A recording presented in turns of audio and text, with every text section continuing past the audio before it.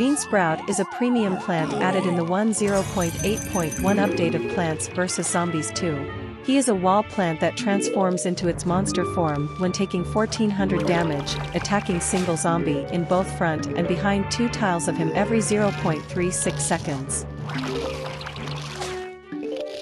Planting another bean sprout on an existing one will force him into its monster form. When there are no targets in monstrous bean sprout's attack area, he will return to its normal form after 5 seconds, healing himself to full health during this progress.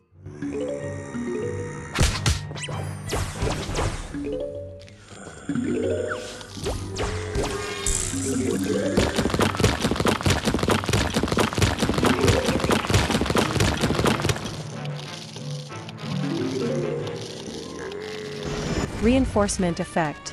When boosted by reinforcement, Bean Sprout will deal an additional 50 damage with its normal attacks, an additional 100 damage with its plant food attacks, and an additional 1 shockwave is shot during the plant food effect. It will also have its plant food effect activated. Plant food effect. When given plant food, Bean Sprout transforms into its monster form, if it wasn't already, and sends massive shockwaves both in front and behind him.